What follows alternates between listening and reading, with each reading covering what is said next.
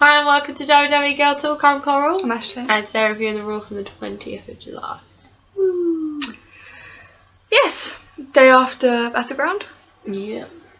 And no one's really that hyped up about Battleground. no, not really. Undertaker was there though. He kicked off Raw this time.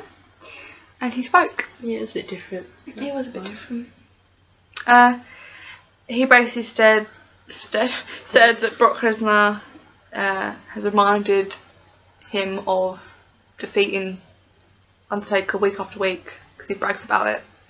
Thing is, Brock isn't there week after week, let's face it. So, and Taker says he's basically going to make Brock Lesnar rest in peace. He's going to put an end to it all once and for all. Yeah.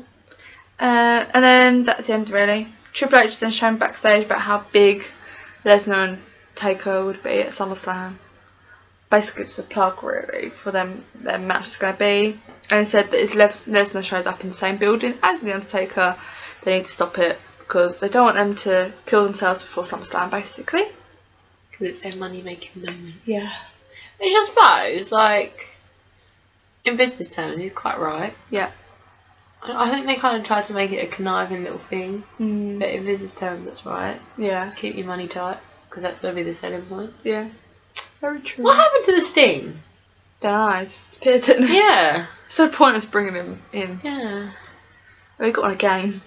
Yeah. He gets a bit of money. Well, Stone Cold's this year's. Yeah, it's like, why are you using people that are not there anymore to Yeah. sell a game? Shows that they haven't got any actual one that can sell it. Yeah.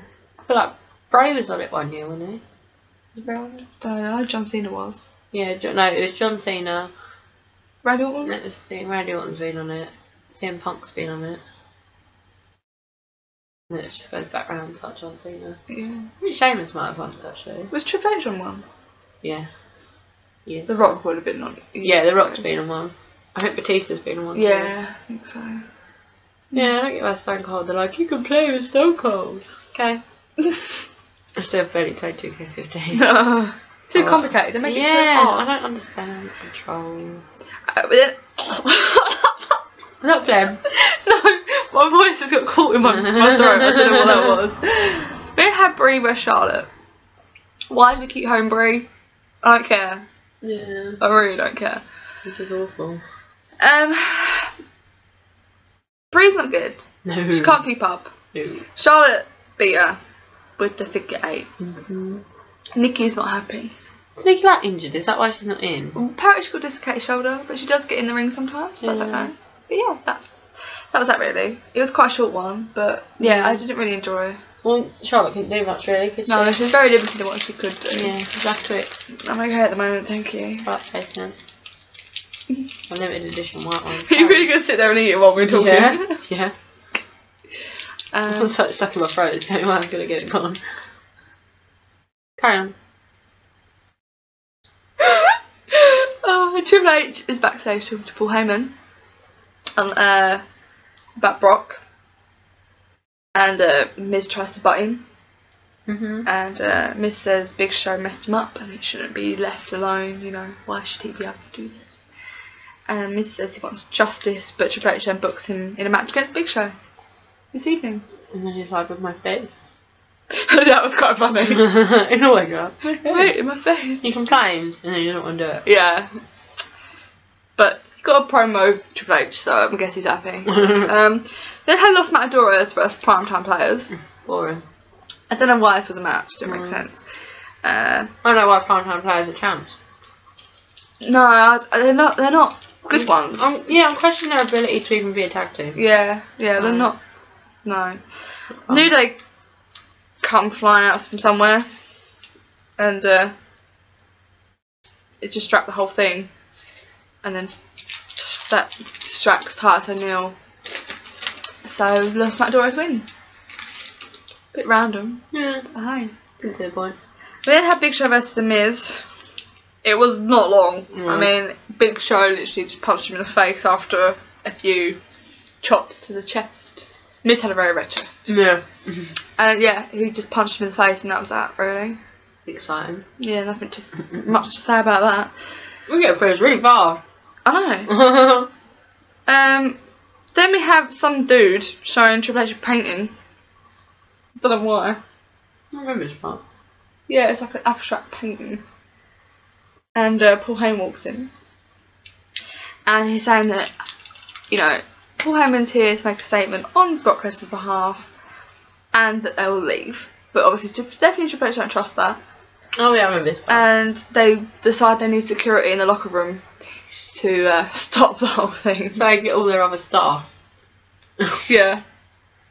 Then Paul Heyman actually comes out to the ring after he just said he's going to leave, which just kind of defeats the purpose of it. How does he get on stage? How does his music play? He doesn't. He just walks out. Oh, that's why music. Yeah, music. No, he just walks out in silence. Oh. And then Lillian Garcia's like, please welcome Paul Heyman. It's very weird. Yeah, it's all about Taker, a background, you know. Taker's going straight to hell because Brock's gonna kick his ass like he did when he beat the Streak. I like Undertaker really. You can't kill something that's already dead. True. Very true. And Heyman's talking about some shit about Paul, about him, not himself, but the Undertaker went to hear a dong, and the lights all go out. And Paul Heyman's face looks petrified before the lights go out. He's like, shit. Undertaker's there, and then Brock Lesnar comes around now.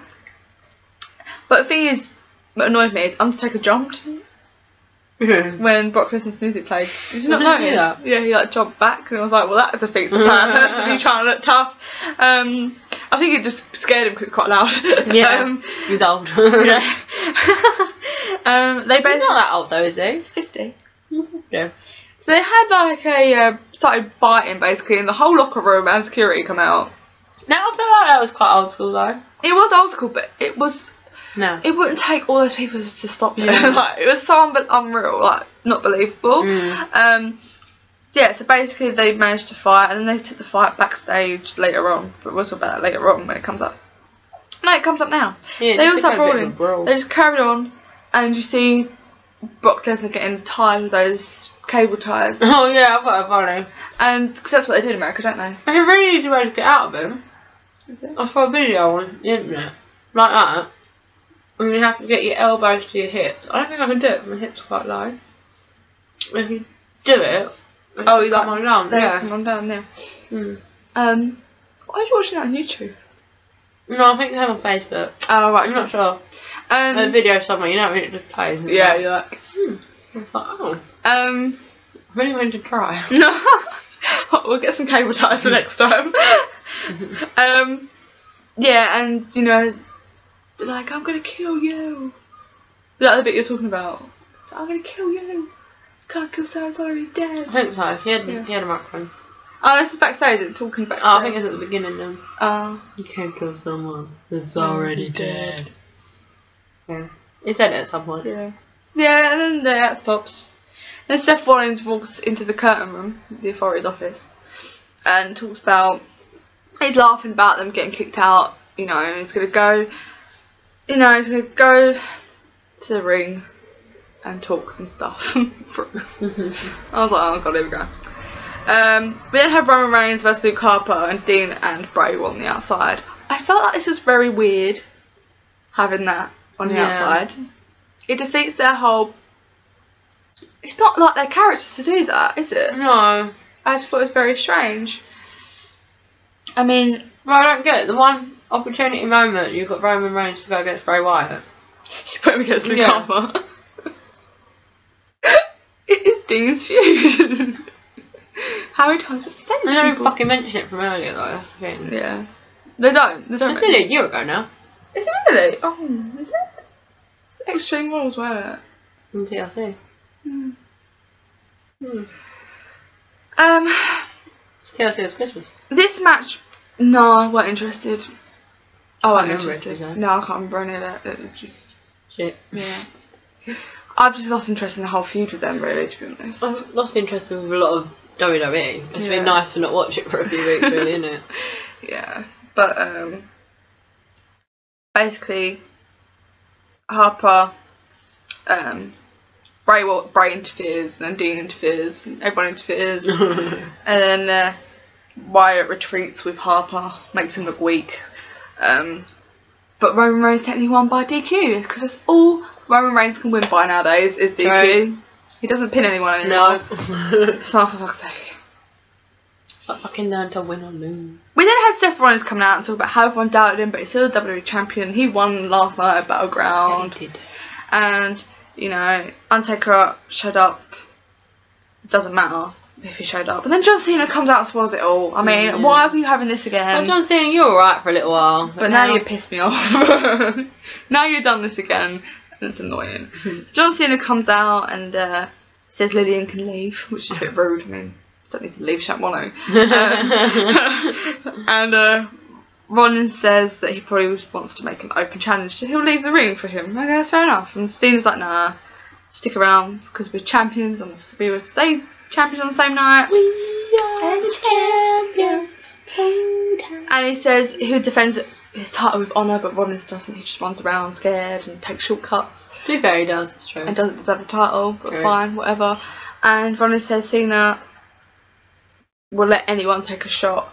And then Rollins tries to leave, but Cena says Rollins takes a shortcut and then asks if Rollins is man enough to go face to face, and Rollins basically says no, I'm going away, go backstage.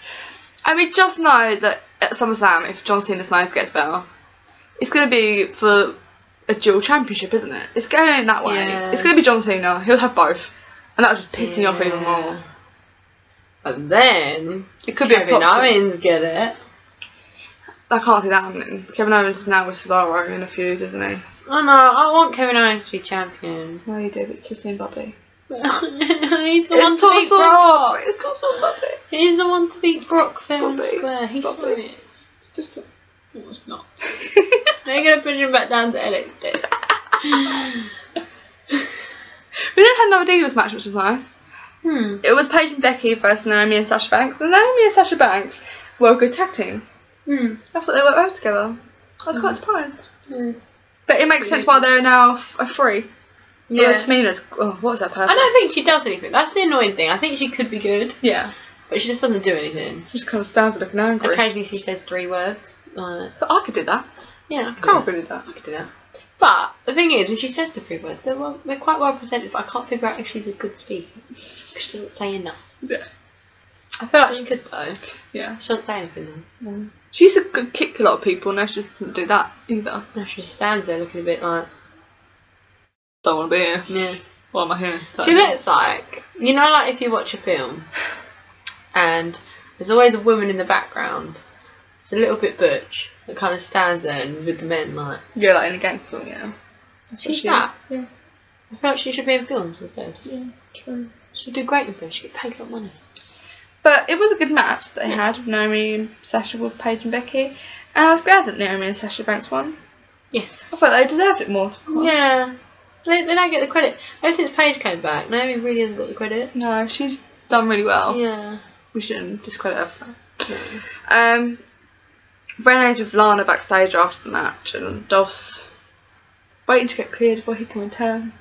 He's waiting to finish his filming, basically. What film's he doing? You know? I don't know. And Summer Rae shows up looking like Lana, basically. Cringe. Do you know what? You're not even watching films lately. You can watch all the WWE films. Oh yeah. I might do that.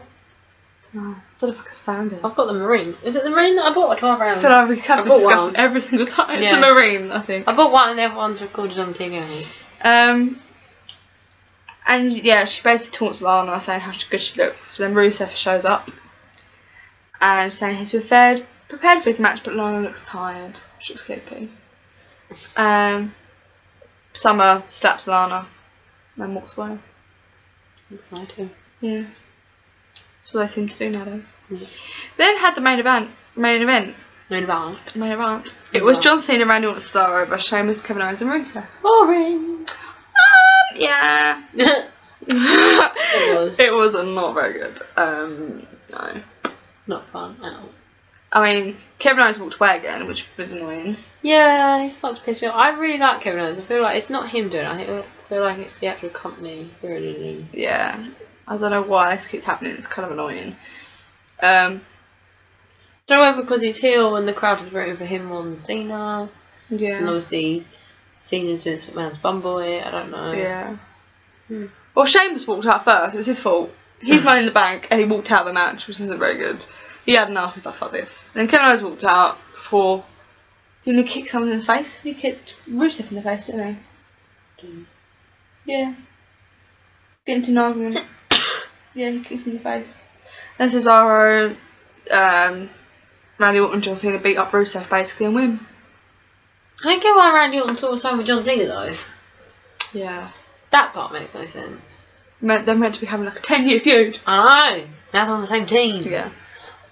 I'm not even sure the commentary even mentioned that. They might have. No, I don't think they did. I don't think they did. No.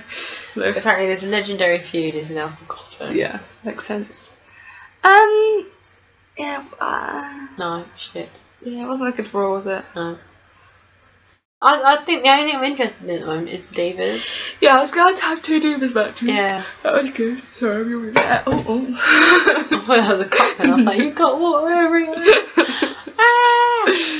Yeah, Divas is the only thing really going at the moment that's keeping me. But I actually stop what I'm doing when the Divas come on. Yeah, and watch it. Whereas the males at the moment, they're just so. Not bothered. Yeah, they're not bothered.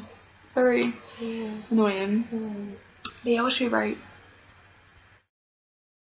Don't know.